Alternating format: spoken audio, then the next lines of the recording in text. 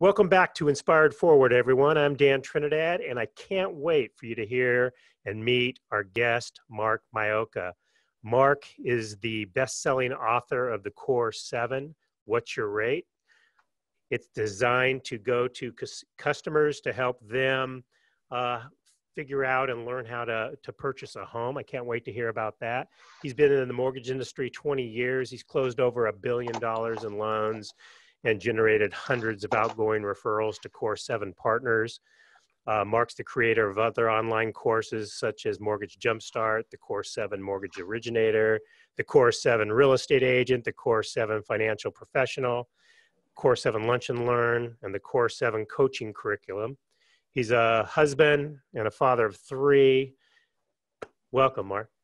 Thanks for having me, Dan. I'm excited. You bet. I've heard so much about you over these years through, I think we've got a lot of the same connections and relationships, and your name continues to pop up, and social media never helps either. It never hurts either. I hear and see you on social media all the time. So maybe Mark, what you could do is start off telling us how you got into the mortgage industry and how you built it, and kind of where you're at now, and then we'll go from there. All right, great.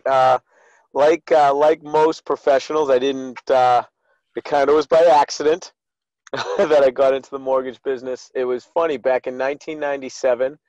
I wanted to do something. I was like, I got to get serious about life. I have to have a job that's gonna make me some money and give me a career. So at that point, I wanted to be a stockbroker, and I actually I was studying for it, taking the Series 7 exams, and I actually went to Arizona. Now, I don't know who goes to Arizona to be a stockbroker, but that was me.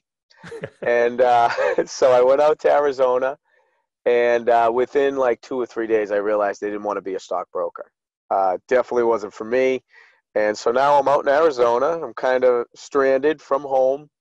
And I had a cousin out there. And I called them, and they said, well, what do you want to do?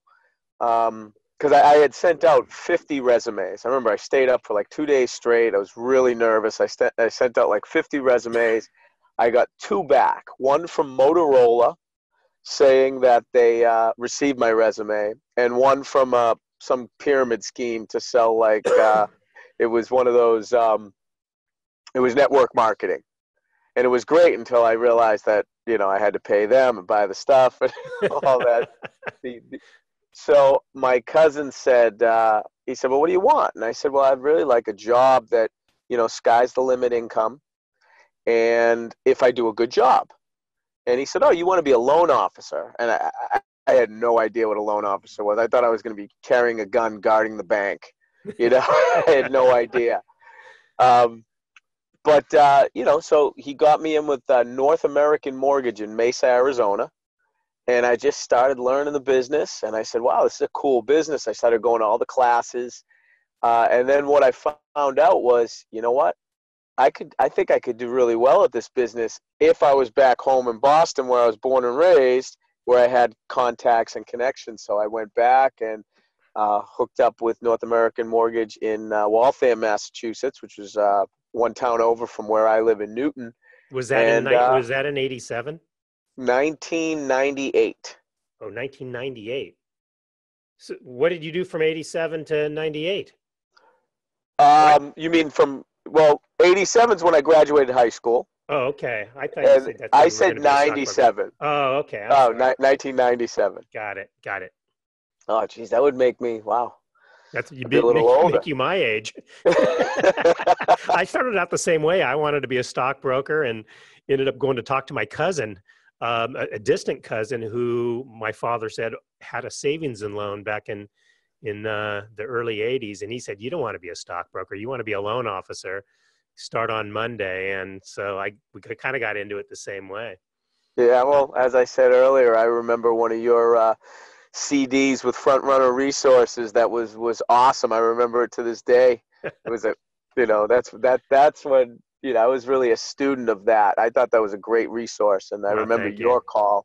Your call was a great one. Well, thank you. Thank you. I'm sorry to interrupt. So you moved to Boston and or So I came Massachusetts? back and I just got started, and I was a slow learner. Um, I did like 2 million for the year in '98, which was kind of half year. Then I did like seven, and I thought I was doing great, but I was strictly going for purchases just because honestly I really didn't know how to even do a refi. And then my third year in the business, I started to really kind of understand the business. I remember I did 18.6 million, which really isn't Wow, a big deal nowadays. But back then, I remember I got an sure is. award, and Yeah. and I was really proud of it. And then it went to 40 million, and then it was 70, and then it got to a consistent 100 million for a few years, and then Wow. then made it's a great business to be in. Yeah, it sure is. Wow. So let's move into the Core 7. And I'm kind of curious because you've written a best-selling book and you've started online courses, and it appears that you have, some networking groups, and you've built it all around the brand, the Core 7. So maybe you could share with us kind of how all that started.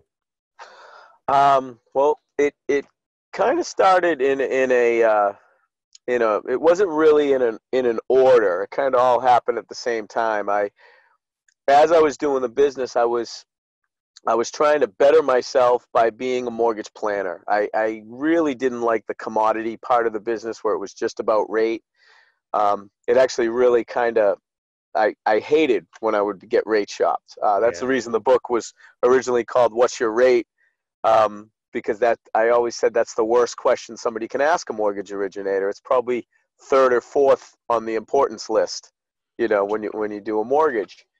And I also was, the food chain of the whole business was kind of getting to me. So I wanted to be a little more valuable to my clients.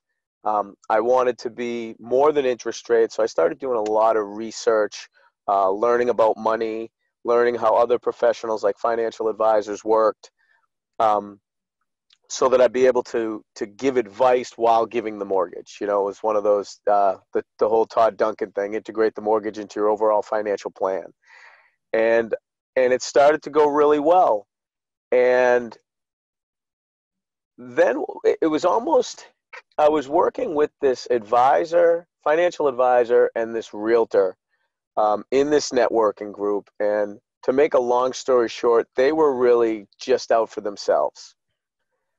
And I really kind of got tired of it. And it was not the greatest relationship.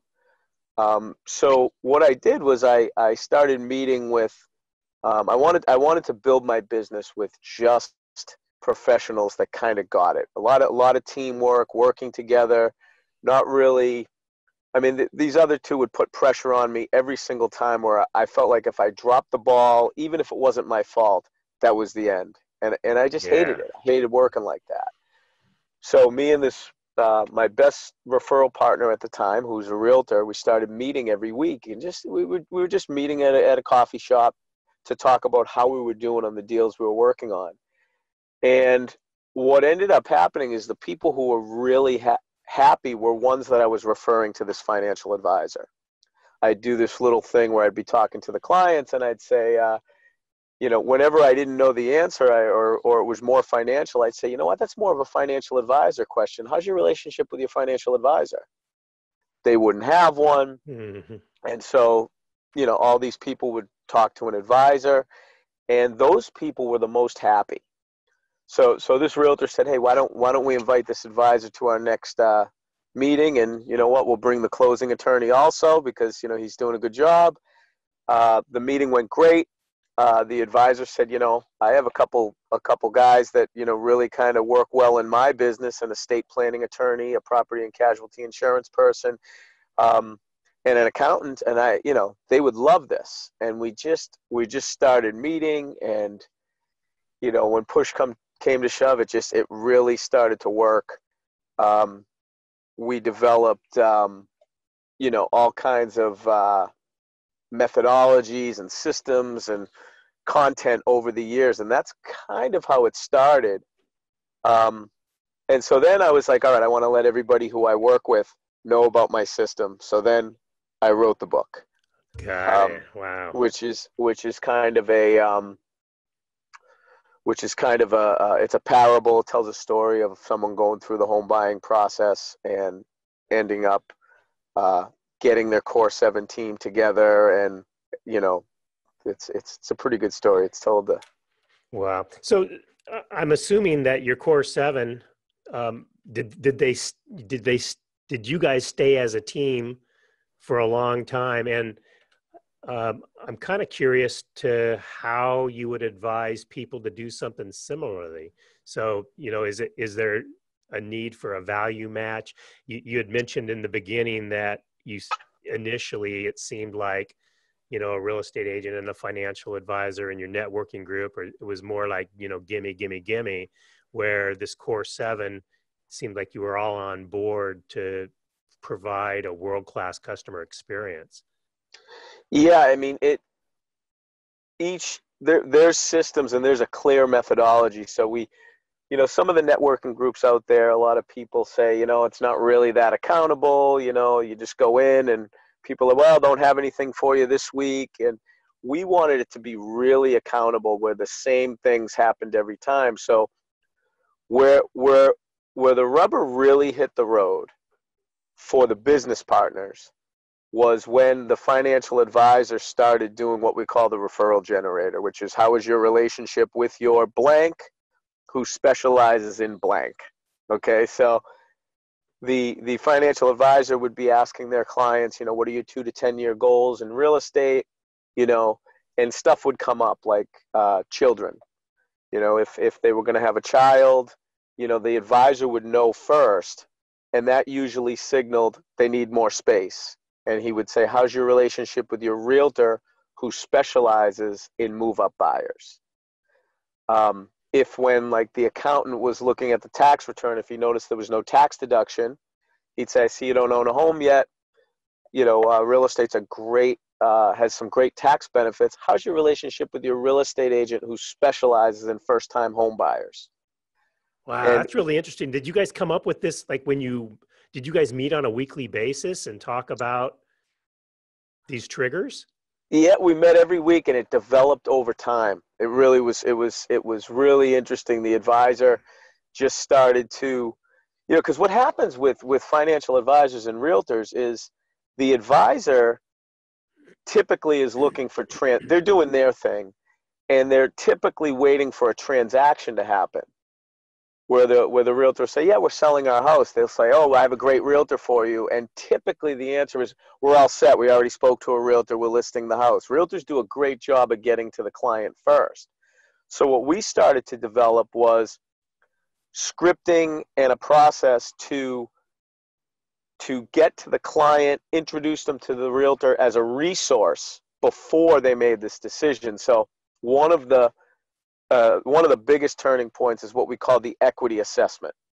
So when every financial advisor meets with their client, they should do a net worth calculation. It's like the scorecard. Here's how we're doing. And we came up with where the advisor would say, Zillow says your property's worth $500,000, but Zillow's not always accurate. How's your relationship with your real estate agent who specializes in equity assessments? And if they didn't have one, he would make the connection. It's just a phone call, but what the realtor was doing was building some rapport, sending a thank you card, and then staying in touch. So when they did buy or sell, or had a friend or a family member who was, that realtor would be the one that that got it. I mean, we had one year where the realtor closed 15 deals from this one financial advisor. Wow. Holy cow. So how long did it take to develop a team like this? It happened pretty quick. I mean, we were just meeting, and it was just kind of, for a while it was just coming up with this stuff. It didn't all happen. And then we started seeing that there was a real, like a real system to it, where, that as a mortgage originator, I was always, I didn't have referrals for the realtor. It just, I didn't get them at the time when people were buying the home. Like I said, realtors do a great job getting in front of the client first. But what I was great at was referring the financial advisor. I had 4 points in my process where I would say something about the financial advisor. Now, in the networking groups, it's great because every time we meet, they know these 4 points in my process. So if I say I pre-approved, 6 people and they haven't got a referral or an introduction or even an effort, they're looking at me like, all right, what's going on? One is at pre-approval. I always say, most lenders use debt-to-income ratios to figure out how much you qualify for, but that's really only based on what's on the credit report and the housing payment. That doesn't really take into effect your lifestyle goals. How's your relationship with your financial advisor who specializes in cash flow analysis? And the cool thing about that one is if they got to the advisor, they didn't have as much buyer remorse when they actually bought the home, because the advisor actually took them through it, explained the tax benefit a little bit better. They were kind of a third party that didn't really have any skin in the home buying game, so they had a lot of trust. And that was step number one. We then came up with the closing cross-sell, which is pretty simple. We just made a call and said, remember we talked about an advisor. The purchase of a home really triggers a lot of other financial ramifications. We talked about an advisor early. I think right now might be the time to speak with someone. And then we have a 1 month, and then we do the mortgage review as much as we possibly can. And I'm really just looking for opportunities to say, how's your relationship with your financial advisor? Now, the thing that happened that was really cool was the advisor started thanking me for being like this great referral source. And I was like, if this realtor wasn't sending all this business to me, I wouldn't have the opportunity. And that's where the three of us started thinking and that's where they came up with always asking about the realtor, trying to get the person to the realtor first. And it all developed just like that, where it's really systematic. How long did that Core7, how long did you guys stay together? Was there ever a need to adjust and add new people and take out people, or was it pretty solid? Great question. 3 people in that one are still in existence, but we've brought other people in. Some people have left, some because they just wouldn't execute the system. And every week they would, it's actually monthly we started doing it. They would come in and, the questions we asked are really geared towards the methodology. So it's not like you can say, nope, just didn't have anybody. And they'd say, well, I just didn't feel comfortable. And they would end up leaving. So we had a few of those. We had a few people just do so well. I mean, one of our best guy graduated to another level. He became a manager at a big branch. He stopped producing. He gave his book to somebody else. And we actually started a couple other ones. I mean, there's not a conflict because it's really based on the real estate agent. If you have a solid real estate agent, you can have a group of 7, and as long as you keep good records with your database to make sure that you don't fracture a network, it will work. Wow. So do you brand this together? So when you do any type of marketing, do you mention all the people involved, or does it just come out in conversation that you have with customers? That's a great question, because that's a recent thing that one of my advisors that I work with, another one, came up with. Because believe it or not, that side's like, you know what, we don't really talk about the realtor very much. It's a little uncomfortable. So he came up with this asking for permission. So the first thing he'll say is he'll do a face-to-face, and he'll bring out a picture of that pinwheel that's on the front of the book with the 7 professionals on it. And he'll say, I just want to let you know that I work with these 7 professionals. I'm an expert in financial planning, but this is my team. I may introduce these people in the process. Mm. You have no obligation to work with them, but I'd like to make the introduction if that's okay. And they would say, fine. And it's the weight gets off your shoulders of having them say, no, stay in your lane, bro. You know what I Right. mean? So Right. he came up with that, getting permission up front, introducing the team he works with and how they cover the whole financial plan. And then he introduces them when they come up. So we all started doing that. Well, do you have an aftercare program, or is where you close a deal, or once a referral's made, when you attempt to stay in touch with people in your database, or they do, um, are you at that point branded as a team? Yeah, I mean it always works like that. I mean, there's a system where if the client says yes, if they go through the process of buying a home, they will at a minimum be introduced to all 7. So when they buy their first home, they should have a full financial team if they like the process, like the fact that we work together, and take the introduction when they happen, because it's systematic. For the realtor refers to the mortgage originator and the closing attorney. The closing attorney and the mortgage originator try to introduce the financial advisor. Once you do a financial plan, you need an estate planning attorney for the will. The property and casualty person is in there for the purchase, but also for the umbrella policy. And the accountant's always needed for taxes and adjusting that W-4 to maybe keep a little bit more in your check, all the tax needs. So they will have all 7 that will stay in touch. But the after service program is we do a lot of mortgage reviews. I used to call it the annual mortgage review, but now I just call it the mortgage review because I do it whenever I can. So let's say someone called me for a refinance. I think one of the biggest mistakes that people make is an email will come over, hey, I heard rates are down, can I refinance? And let's say that client is at 3.5 and the rate's 3.75. Most mortgage originators would send that email, no, you're all set, I'll call you when we can do something. That's a missed opportunity. Sure is. I would still set up the meeting, and then when I got on the phone with them, I would say, you know what, I've been racking my brain. I've been really, looking at all different options. I thought there might have been an opportunity, but you're in great position already. And they're never upset by it because they've blocked out a half hour for me. And now I just basically told them they only need 5 minutes on the phone with me. But then I turn and say, but do you mind if I ask you just 3 or 4 questions just to make sure I'm doing a good job? And my questions are, what are your 2 to 10 year financial goals? What are your 2 to 10 year real estate goals? And has anything changed in your financial world that I should know about? And what I'm looking for is a need where I can say, oh yeah, kids are going to college. Really? How's your relationship with your financial advisor who specializes in college planning? Yeah. And that's where I'm able to give a lot of referrals. That the mortgage review, when I can't do a loan, is actually when most of the referrals go out.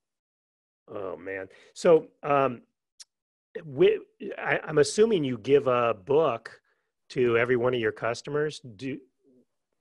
Yes. Do your Core7 as well? Because I mean, some of them do. okay. We branded, so for Fairway, a lot of the mortgage originators give them to Fairway's the mortgage company I work for, and they give my book to some of their clients. So what we did, so they wouldn't have my name all over it, is we did the Fairway branded books where my name is only on the binder. So that way they feel comfortable handing out the book and, saying, here's the process without, I don't think anybody would call me anyway, after someone else gave the book out, but it was just a way to give it out.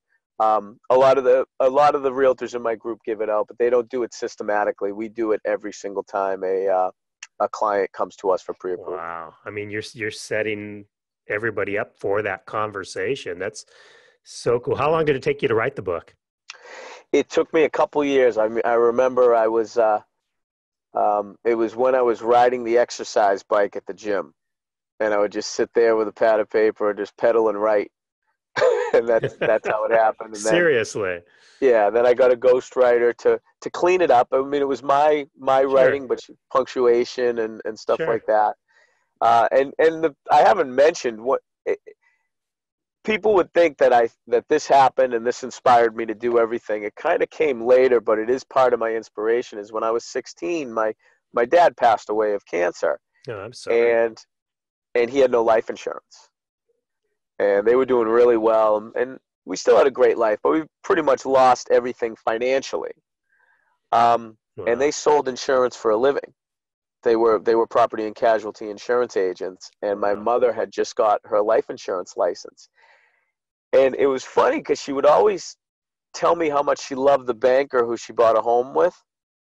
And finally, I become a mortgage person. I say, you know what, Ma, I think he was terrible.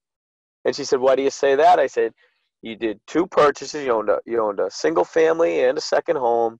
I know you put additions on both of them, so you refinance. I said, that's at least 4 loans where he had the opportunity to introduce you to a financial advisor, Mm, and he didn't. And her answer was pretty profound because she said, you know what? He probably thought we were all set because that's what we did for a living. mm. And that's another thing we feel when we see somebody who's wealthy. We feel like they're all set. If we say something, they're going to get insulted, Start making and assumptions. Yeah. yeah, it just doesn't happen. Wow. Well, I could see how that became your big why for Yeah. sure. So let's go a little bit into the other part of your life. Um, you were riding a stationary bike, but I didn't ask you. So when in this process did you get married and decide to have kids? Well, my wife worked at the gym. She was the manager, and so I'd see her every day. And that was 2000. I met her in 2001, and we got married in 2004, and 3 kids later. So It's she's been with you for the most part for your professional growth. yes. Yeah, that's awesome. So how much? So let me hear a little bit about your day. So you're obviously passionate about the work you do, and you're busy creating a lot of stuff that we'll get into in a second. But um, when do you still go to the gym? And I'm assuming you spend lots of time with your wife and kids. Maybe share your philosophy and your values around that. Yeah, I still go to the gym every morning. I do a lot of boxing. I used to do it when I was younger, and I always say it's a great old man's workout because it's just body weight and it's not too much on the joints, but it's enough. Um, so that's what I do every morning. Keeps me moving. Every single Um, morning you box. every single morning I can. That's And a awesome. lot of it, it's not. I go a lot just to get the bones moving because if I don't work out, I'm sore. Yeah. What time do you go to the gym?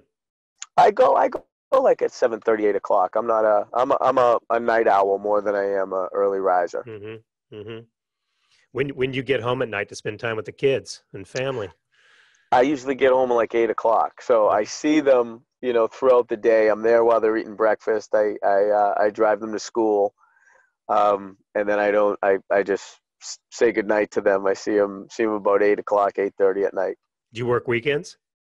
Uh, no, I'm on the clock though. So I'm available, if one of my business partners needs a pre-approval or something like that, um, I'll be there for them. I mean, I shouldn't even say the pre-approval. It's more an updated pre-approval because I, Got it. I I stopped having those weekend pre-approvals with no documents. I Mm. stopped that a long time ago because it's just it's worth the paper it's written on. It's not really a strong Could be a big pre-approval. waste of time. Yeah, for Right. sure. And certainly takes time away from everybody. So let's go back to your Core 7 and the fact that you built courses around it. So I'm assuming that loan officers and maybe the real estate agents and financial advisors and insurance agents can all learn how to build their own Core 7. Is that what the course is?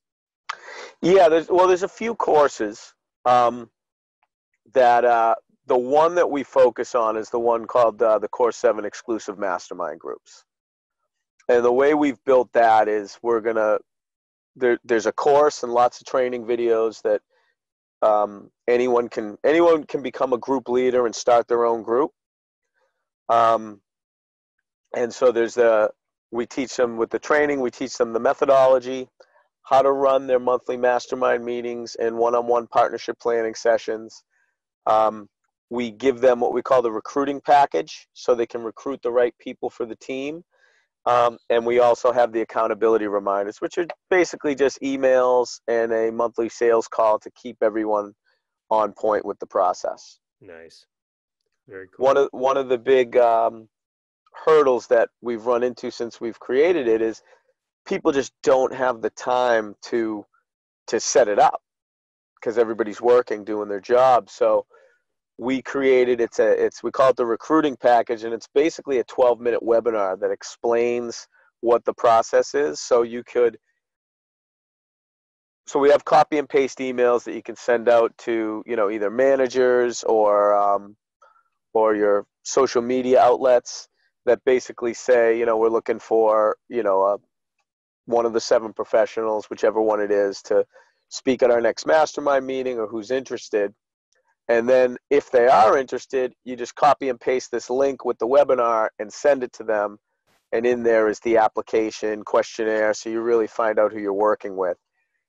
Wow. We've broken it down where you could keep working, just send it out, and when it comes back, then you can get real and find out if they're a good fit for the group. Nice. How do you divide your time? You're still doing loans, and you're still, I'm sure, coaching your team, and you're still meeting with your Core7, and you have courses. How are you dividing your time to get it all done? It wasn't easy. I mean, my volume took a hit, but it was kind of by design. I mean, like I said, I used to do 100 million every year. I've closed over $1 billion in loans. I didn't love the business back then. I liked the business, but I didn't like the way it worked with my referral partners. So now I'm probably in the 40 million a year range, which is Good. Fine. Mm-hmm. And I have a great team. I mean, they run pretty much everything. All I do are these mortgage reviews, loan consultations, and have a pipeline meeting. I don't get involved unless there's trouble. And they do a great job, so there's really not much trouble. Sometimes I just have to make a phone call saying, hey, listen, volume's way up. I apologize. Thanks for your patience. Little stuff like that. Right. The Core7 meetings are easy because I look at it like I get to have a 2-hour meeting with 6 people. I mean, you run a mortgage company. You want your reps to meet with their business partners. I get to meet with 6 of them in a 2-hour period, and we're talking about referrals. We're saying, okay, who'd you talk to? How many pre-approvals did you do this month?